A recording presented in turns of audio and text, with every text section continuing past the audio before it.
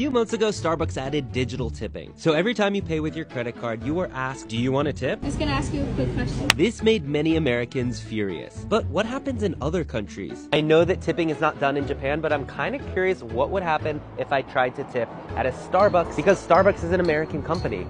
Thank you. And do you have a tip jar? No. Do you have that jar anywhere? Yeah, no. Okay, sorry. Thank you. So I just Googled it, and yeah, tipping is not only not customary here, but it can actually offend someone. I almost feel like I should go apologize.